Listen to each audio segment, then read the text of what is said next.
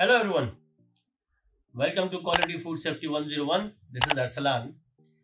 Today is the 7th video about the HACCP series and the topic for today's video is intended use. This is the third step in the HACCP Codex Logic Sequence, which is 12 steps of HACCP. Intended use is all about understanding the customers and the use of the product. So let's talk about this one.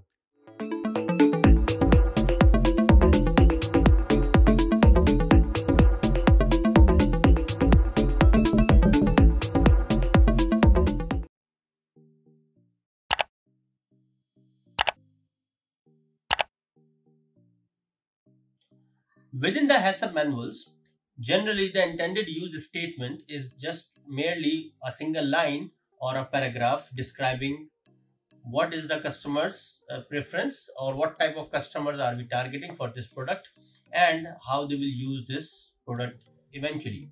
But it's much more work back of the whole deal to understand the risk and the hazard associated with the customers. So today we'll discuss about this topic in detail. Before we continue, please do subscribe to the channel if you like this kind of content about food safety, HACCP and COVID-19. We like your support and appreciate it all the time. Thank you. Within today's video, we'll talk about two major things. One of the major topic for today's video is the intended customer or the target customer of the product which we are developing the HACCP plan for. So we need to understand the nature of the customer. That's topic number one. Number two is that how will that particular customer use our product? For example, is the product ready to eat or raw? This is just one example to describe the product.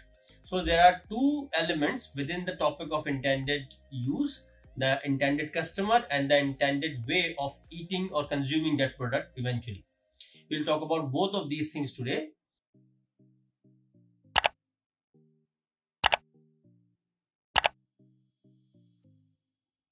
So in regards to the intended customer, think about a company making dry powder milk for young babies, a baby formula made by a company, and compare it with the powder milk used for tea.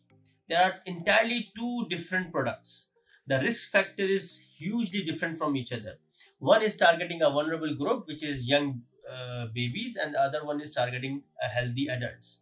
So we cannot compare the risk between the two and the hazard between the two as well. Of course, for vulnerable group, the risk and the hazard is much higher. So we need to understand this kind of target customers when we are planning the HACCP. Because for a risk group which has young babies, which has pregnant women, which has old people, or immunocompromised people or people who are already ill, these kind of people, when we target them as our customers, the risk and the hazard elevates very high. If a catering company is having a catering contract for a hospital, the food must be extra safe because it is going to go to immunocompromised patients.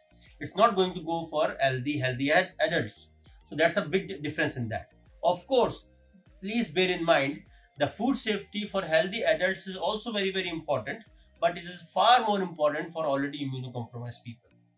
So that's the element of the intended customer of the product, or what type of customers are we targeting.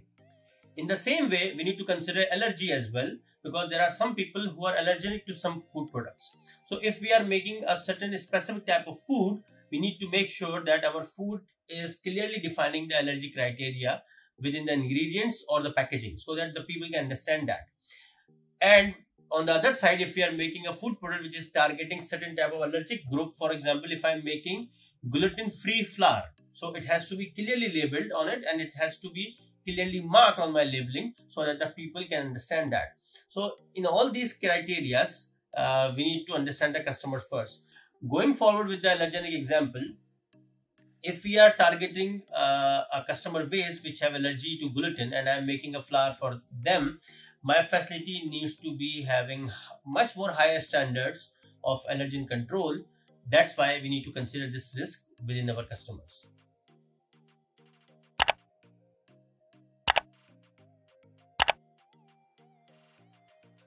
Now moving to the second part.